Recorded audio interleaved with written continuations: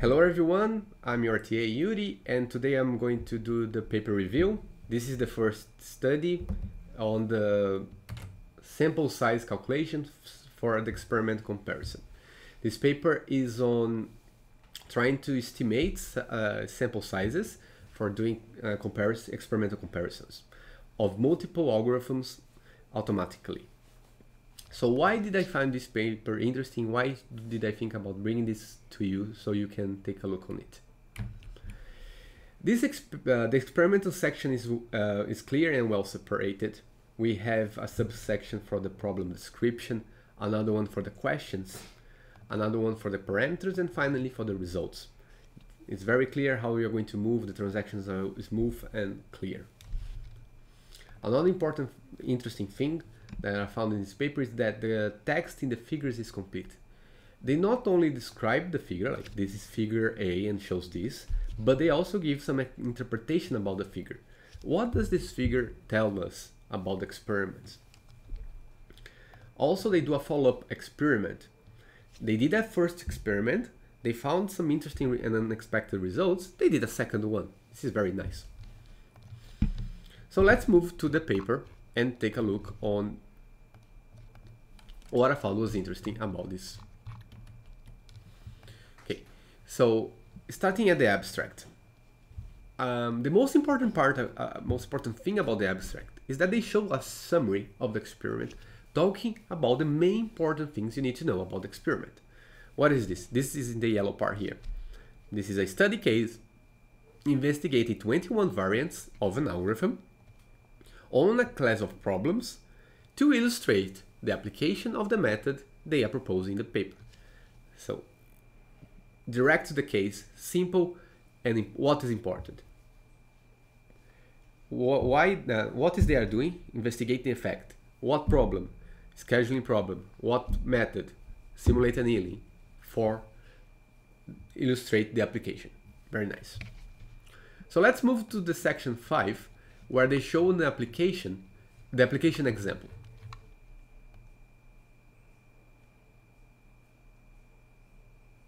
Okay. So here in yellow, I'm using colors so I highlight different things. In this yellow part here, I'm showing that they start the description with the problem. So the problem is this unrelated parallel machine scheduling problem with sequence-dependent setup times. If you want more information, they showed references. They give a small description on what this problem is. They have a number of jobs that need to be processed by a number of machines, and they want to minimize the completion time of the last job to leave the system. So they want to start to process everything and minimize the amount of time overall. They move on to a new sentence where they say, okay, this scheduling problem also presents other specificities, and this is not relevant because in this case they want to just apply a problem, an algorithm to the problem. So if you want more information, go to the literature. So this is nice, okay? So the focus of the paper is not on the problem, so they don't waste too much time talking about it. A paragraph describing what is important for your paper, for this paper, is enough. Okay, on the green part here. So here they show the method they are using and why this method is good for this problem. Again, it's important that we know about the problem, about the method, but this is not what we are doing interested in this paper. We are not proposing an algorithm and not trying to explain it, so one paragraph explaining the main important parts is enough. Why this algorithm is important? Because it's the best one, as they know. It's called the simulate annealing, proposed by Santos et al. So if you want more information, you already know where to get it. This algorithm was tested on some benchmarks. The benchmarks proposed by Valada and Ruiz, and they have some like this is composed of 200 tuning instances and some machines. For each pair, 8 instances with different characteristics are presented. So we have a lot of things to do. And then Santos et al. Worked on this part, trying to find the best minimum completion time using simultaneously. Okay, nice. Now we know what the problem is, what the algorithm they're going to use is. So let's move on to what they are going to talk about.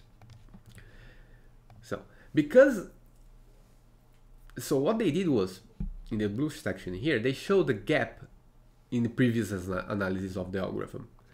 So the authors, Santos et al., when they were looking about the simulating annealing, they did not provide a discussion related to how much each of these perturbations here affect the performance of the algorithm. So there is a gap. We don't know how much they affect.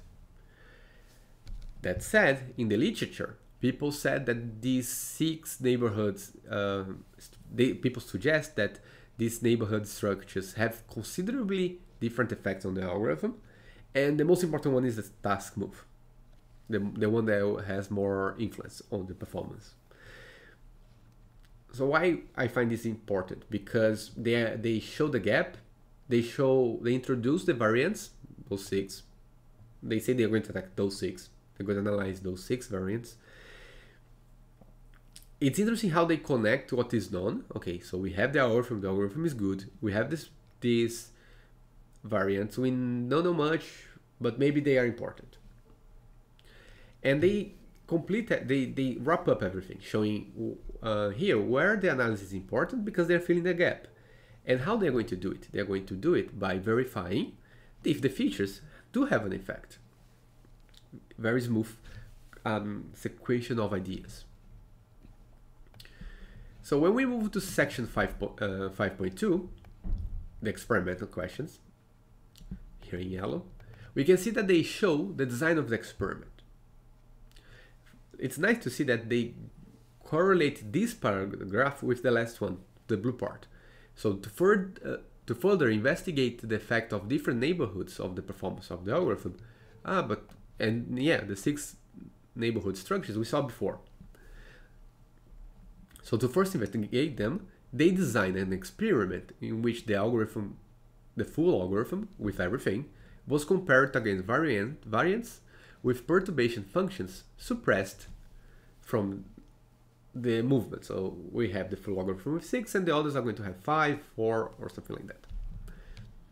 And then so this is nice because they show the design of the experiment. This is what we are going to do. They give more details about what they are going to do in specifics. For example, they are going to remove at most 2 perturbations. We have 21 variants. 6 with 1 single perturbation removed and 15 without 2 perturbations. And okay, so moving on to the second yellow part. Here they tell us what is that they are going to investigate in details. We kind of already know, but they make it clear. That's super great.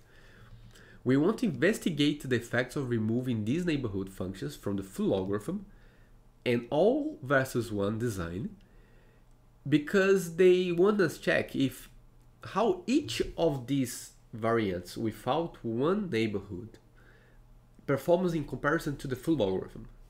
So variant 1 against the full algorithm, variant 2 with against the full algorithm, variant 3 against the full algorithm, and everything goes on and on. So this is very nice, very well done. We have a clear and nice design. We know what they are going to do.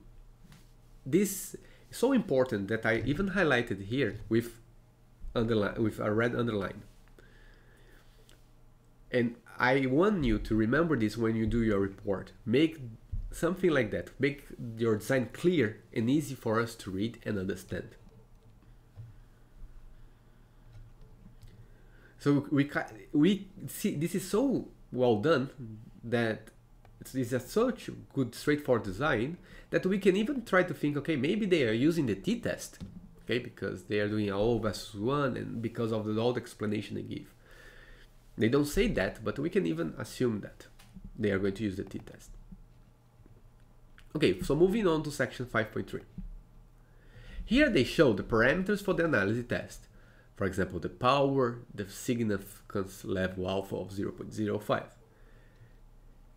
It's nice that we can see that things we learn in class are useful and they are important. They should be in most papers. So don't forget to add to your work, be it your paper or your report for this class. This will for sure improve the quality of your work.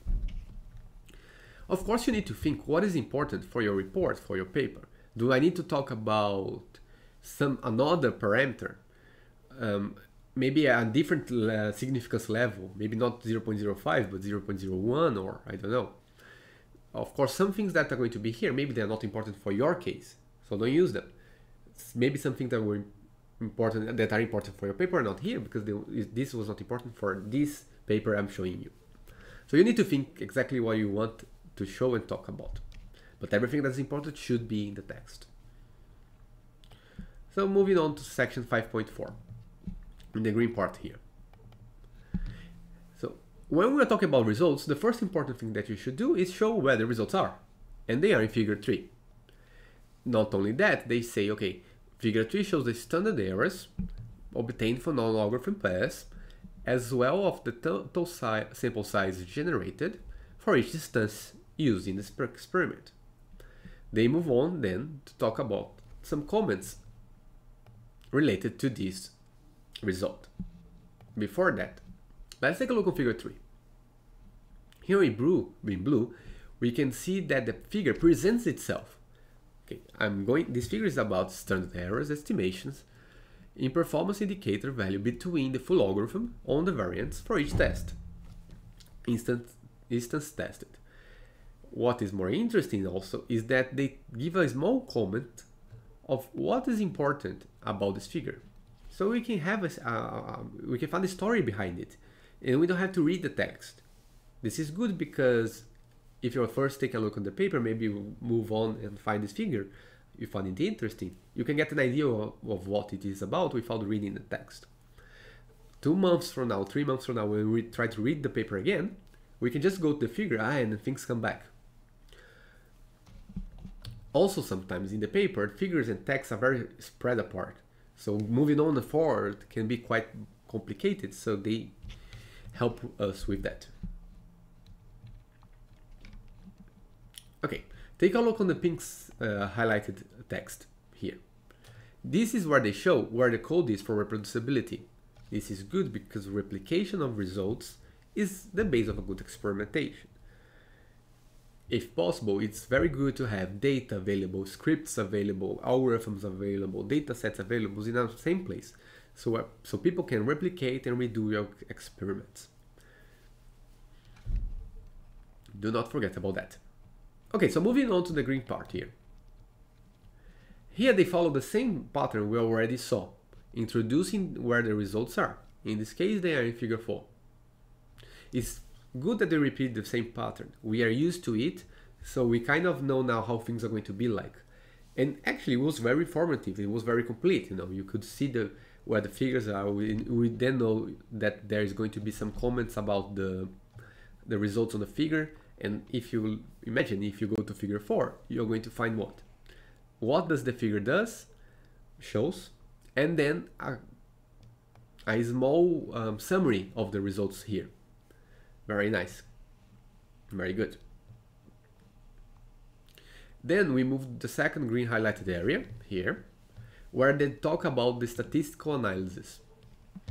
They remind us, as you'll see, that they are doing a pairwise comparison, and they remind us of their significance level alpha of 0.05. Again, because they're introducing a new set of results, they show where the results are in figure 5. Let's go there. Same pattern as before. Figure, what this figure is about, a comment. In this figure they are showing, for example, the confidence intervals of 95%, and it was good that they remind us of the alpha. The alpha is 5, it makes sense that the confidence interval is 95, and it's very close to the section where they talk about this figure. So we don't have to be moving on throughout the paper trying to find the value of alpha again. They also show the mean of paired percent differences of the 21 comparisons against the full algorithm, the full simulated allele. So the confidence intervals are here for each one of the pairs, and the mean is shown here, or here, and here. Very nice, very good. This all helps the reader get the message, we don't have to worry too much about remember or trying to see if they did it right. The information is here, we just have to absorb it. So moving on to the third green highlighted area here. This is where there is talk about the final results about this experiment.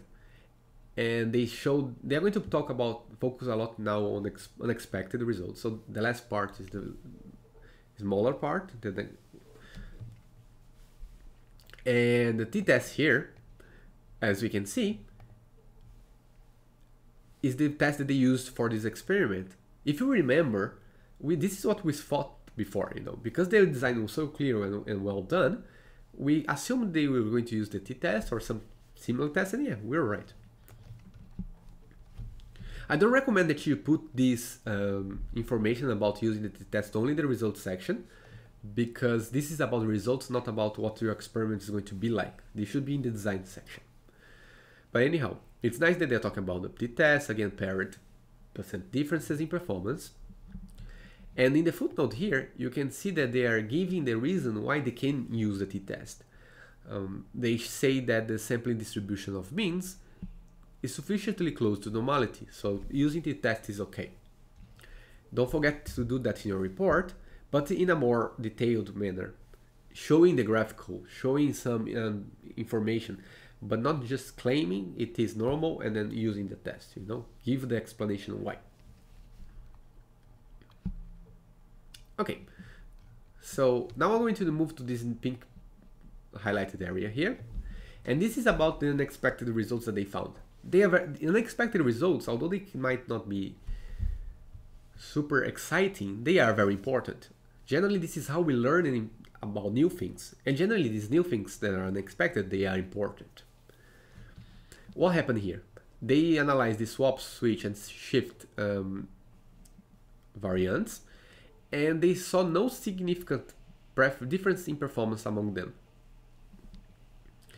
So this maybe suggests that the effects, if there are any, are too small to be detected. So what they did was, okay, maybe this was a coincidence, maybe just happened because of how we set the experiment. But so let's further investigate this to see what is happening. There is no statistical difference indeed, or was just something happened because of the way we did our experiment? So they moved to the green highlighted area, where they introduced this follow-up experiment. And this is a very small experiment, so with simple comments. They want to explore these insights they found in the pink area. The objective is to obtain a more precise estimation of the effect of removing these three neighborhoods: swap, switch, and shift. We don't need to be too detailed about here because this is a follow-up, most of the information is the same as before. So here I move to the last part about what I want to talk on this paper, where I'm highlighted in green, pink, and purple. Although it's smaller, it's just one paragraph, this follows the same pattern we are seeing throughout the paper. First, they show where the results are in Table 2 and Figure 5. And what do they do? In the pink part, they show the points, the important points, like the mean percent different for the variance. When they tested, they found no statistical difference. So again, no statistically significant difference. And finally, they comment on the purple area. What does the results mean? These results indicate that any effect that these variants may have on the performance are probably very small. Maybe they don't even exist. So it's very interesting that they summarize everything, but always following the same pattern. So thank you for your attention. I hope this paper was interesting and explanatory to you guys. See you in the next video.